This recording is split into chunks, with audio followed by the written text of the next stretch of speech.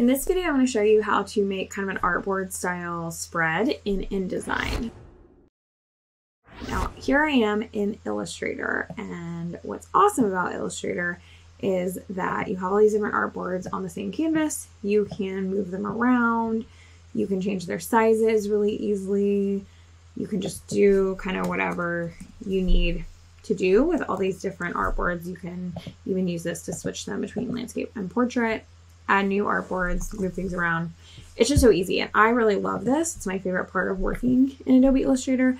But in InDesign, you can't really do that because you're working on all these different pages and you don't have the ability to really move them around too much. You can pretty easily change the size of one of them, but it's just like this whole, can't really move it up and down sometimes, and it still stays within this kind of awkward spread setup. So how do we do something really similar? When we go into InDesign, we'll click New Document. And I'm going to use inches. Let's change from do 5 by 7. I'll just do my 1 page. We'll leave facing pages for now and do our 0.125 please. So we have this 1 page, and then if we add any additional pages, they're just going to add same size, but they're going to continue to grow into new spreads. So what we're going to do is right click on here and uncheck this allow document pages to shuffle. And then in the pages panel, we will move this up here until we see the line with kind of the bracket on it. You don't want the straight line, you just want the bracket one.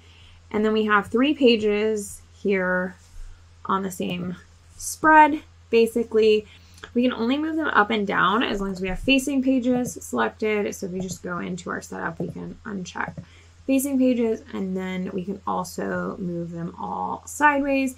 And we can very easily, with that page tool selected over here, we can change the size and positioning of these.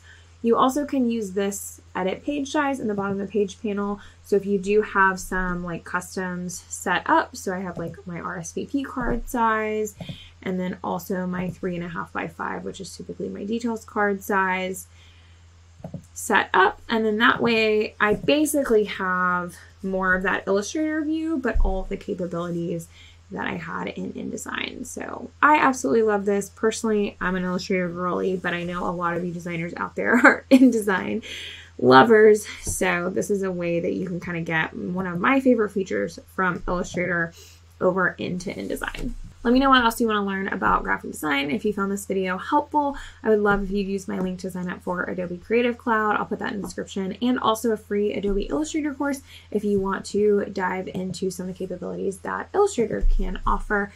It's a really wonderful course for beginners. Thanks, everyone.